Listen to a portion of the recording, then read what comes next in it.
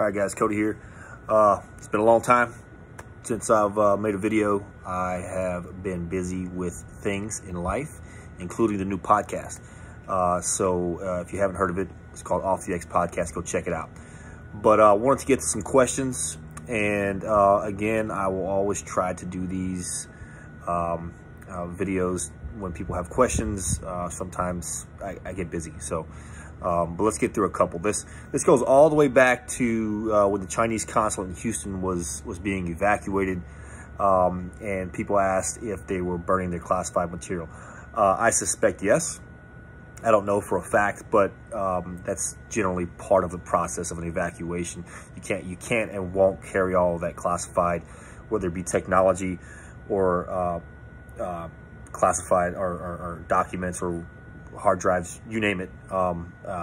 That's the Chinese process, but I'm assuming that is the case. If you read my book in chapter ISIS at the Gates, I kind of walk through the process of some of the things we did. So yeah, I suspect that's what they were doing.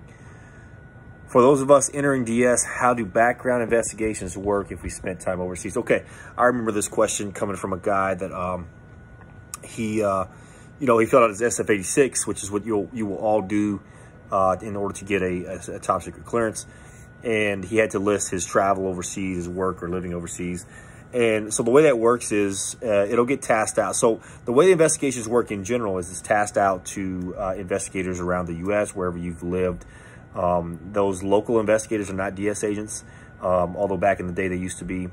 It's been a long time since we've done that. But the overseas investigations are oftentimes, depending on the size of the embassy, sometimes we have contractors that work there that do it, or someone that's a direct hire. Other times it is the DS agent that's doing the background investigation overseas. I know I did them in Vietnam. And so if you're waiting for your investigation to get cleared because you travel to 4 or 5 different countries, or you've lived in 4 or 5 different countries, or one country, the portion of that investigation for that country will get sent as a lead to a DS agent over there who holds the investigations program, the background investigations program. And that person will conduct the lead. So say you worked at Disney in China, for example. The DS agent will likely contact someone at Disney in China and have an interview with them and ask them, hey, all the basic questions. It's like a set list of questions, and then we could base additional questions off of that list. And then once that's done, once that information is gathered, that lead is put in, the information on that lead is put in and it's closed. And so if you've traveled to a bunch of different countries or lived in a bunch of different states, you have to wait for every one of those leads to get closed. And then the case manager, once they're all closed, will send it up to adjudication and what's called PSS, personnel suitability. And so, well, that's how it works. Background investigations, oftentimes, if you don't have a contractor or a direct hire, non-DS agent just doing background investigations at some of these posts, and usually it's larger posts that have them. If you don't have that and you have a DS agent doing, it's oftentimes put on the back burner, right? It's oftentimes not the top thing on the agenda for the agent or for the assistant regional security officer there. There's a ton of stuff that goes on in embassies and consulates. People are constantly busy, whether it's mundane stuff as access control, policy or procedures, or approving visitor requests, or running down because some, asylum seeker just ran his motorbike into the gate. I don't know. Shit happens all the time there at embassies. So background investigations is usually on the back burner.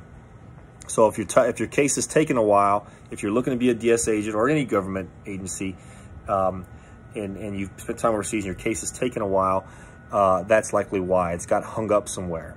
And I don't have a resolution for you. You can just keep in contact with your people and hopefully, when I say your people, like HR, your contact, and hopefully that it gets resolved soon. All right, that's how that goes. Next one, how is morale now in BSAC and those serving? The question was cut off. It was posted on YouTube on one of the YouTube videos, and I don't know if they removed it, and I just saw the snippet of it, but it just talked about morale. Anyway, I don't know how morale is. I have buddies that are there that are still in. They seem to be doing fine. I know a lot of posts have had family members sent back to the U.S. for safety purposes due to COVID. And so morale for those guys as high as it can be for living without your family. You know, as for morale for those in BSAC, I don't know. I can't make that up, right? That said, I do have a Facebook group I've talked about, and there are people in that Facebook group, everyone from brand new agents, from people in BSAC and FLETC to people who just got out of it, people that are 2 or 3 years on. I have a guy that's a GS 1811 that he's probably been in for 16 years, and then someone just came in who's been on for 20 years. So it's a very diverse group of, and then of course, a lot of you that are just aspiring DSA. So if you have questions, join the group, fill out the questions. You know, the entry questions. I'm not going to prove it without it. And then, you know, get in the group and ask questions. It's meant to be a forum for you guys to connect, and not one like these freaking officer forums out there where people are just spouting off at the mouth. You know, you can really, you can post the questions that you have, and then if I know the answer, the real answer, not some bullshit, will tell it to you. And if I don't know it, I'll tell you I don't know it. But there are people in that group that can tell you the real deal. And so I would suggest going on Facebook, even if you don't have an account on Facebook, creating one, and then joining the group. But do fill out the questions, because I like to know who's in there and, you know, their interests. How do I lead if I get in too young? I shortened the question, but basically, DS, the hiring process in DS is different from other agencies, and it has its pros and cons. I think we do a pretty good job overall. By far, majority of guys and girls I've worked with in DS are really good people. But there are some that get in really young. Some get in right after college. Oftentimes it's master's degree. They'll get in with minimal work experience. And then there are other people that get in after a full 20 years in the Marine Corps or 10 years in the SEAL teams, and then come in with advanced degrees as well, or coming from Naval or West Point, you know, academies. So there's a big disparity there. And so if you get in at 23 years old, good for you. But then now you're in 10 years and you're 33, and you get an agent that comes in that spent 20 years in the military, and, you know, maybe they're 38 because they got their time extended, and you've been in 10 years, so you're the boss, right? You might be overseas, you might be trying to lead them. This happens all the time. That's a tough position to be in. You have a you know, a first sergeant in the Marine Corps that's coming out that's done a lot, and you have to technically lead that person. But that said, at 10 years, you should know a lot as well, particularly when it comes to a specific skill set of DS and managing expectations, managing up to you know, the front office, which is the ambassador and the DCM, and how to deal with other section heads in the embassy, and what you can do with the embassy. And maybe you even have more familiarity with the FAM, which is the Foreign Affairs Manual. So, you know, what I'll say to you is, if you're that young person but have spent 10 years in, you know, this might be down the road, or some of you that's watching this now, that's in this position, you're in charge. Be in charge. Be a leader. Be decisive. Carry a command presence. Look after your team. Don't shit on your team. They should be first. I like to say, you know, Marine Corps talks about mission accomplishment and troop welfare. I like to say a lot of the times it's troop welfare than mission accomplishment. By taking care of your troops, they'll, in fact, get the mission done. So look out for your guys. And I would also say, don't be a know-it-all. You might know a ton because you've been in for 10 years, and maybe you've been at post for 2 years and you're on a 3-year tour, and this 38-year-old, you know, 2 years on in DS, but, you know, 20 years in the military comes on, and, well, the math doesn't add up there, but you get my point.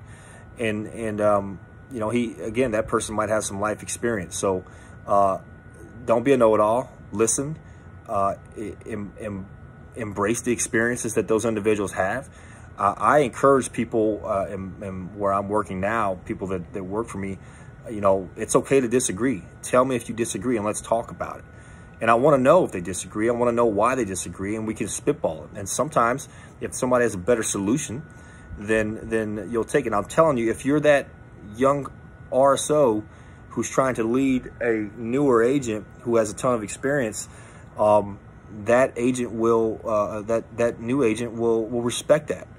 You know, they might come in, hopefully they come in and say, listen, I'm just going to be open. A lot of these older guys, I think, do that.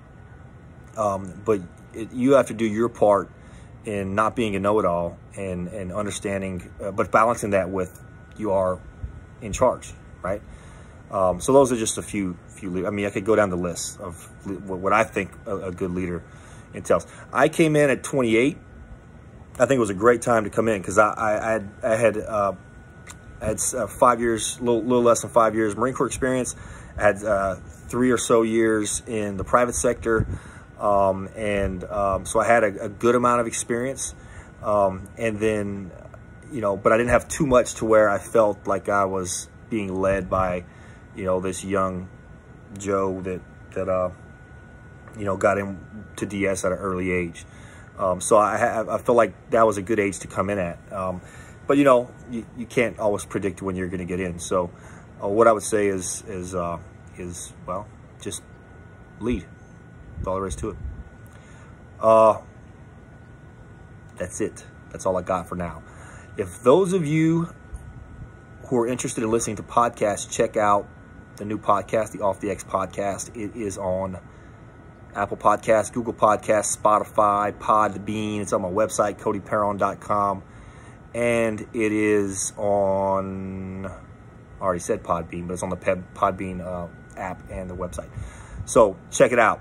I've talked to several former DS agents ranging in years and experience. I have lined up another retiree, 20 years of experience. I have a WIPS security contractor medic lined up. I have a guy that spent about 6 years in, but he spent a lot of time in his 6 years. He got a lot done, including being in Tripoli, Libya, prior to the attack on Benghazi. So check it out. My website has everything you need if you're interested in following me or learning more about DS or about the overseas contract world, or if you want me to attempt to mentor you, I'm happy to do such things. Just hit me up, info@codyperron.com, or just go to the website, codyperron.com, and there you'll find a couple blogs, which I need to be better on. I keep saying I need to be better. Haven't gotten better yet, but I have a couple blogs. My social media is there, and then you can find the podcast, and you can also find the book there. The book, Agents Unknown, True Stories of Life as a Special Agent in the Diplomatic Security Service, finally hit 100 reviews. Took 2 years, but hit 100 reviews. 90% of those are 5-star, 10% are 4-star. So pretty happy with the way it came out. And so it's available in paperback. It's available in Kindle, and it's also on Audible for audiobook. I do send copies of books, signed copies of books. I don't feel like, I'm a nobody to sign your book, but I'd be happy to do it. You just got to buy it directly from me because, and then you got to pay shipping. Whereas Amazon, if you have an account, you don't pay shipping. If that's the case, hit me up, info@codyperron.com. Happy to do that for anyone though. Yeah, so that's it. Agents Unknown _book on Instagram is where I'm most active. Agents Unknown Facebook, links to my Instagram, so you see that too. The Facebook group I talked about, you waited all this time to hear about it only because I forgot to tell you. It's called Becoming a DSS Agent. So look it up. And if you're interested, I will happily approve you if you fill out the questions. All right, that's all I got. Post any questions you got down below. Hit me up, info@codyperron.com if you're interested in talking more, and we can spitball some things. All right, thanks, y'all. Out.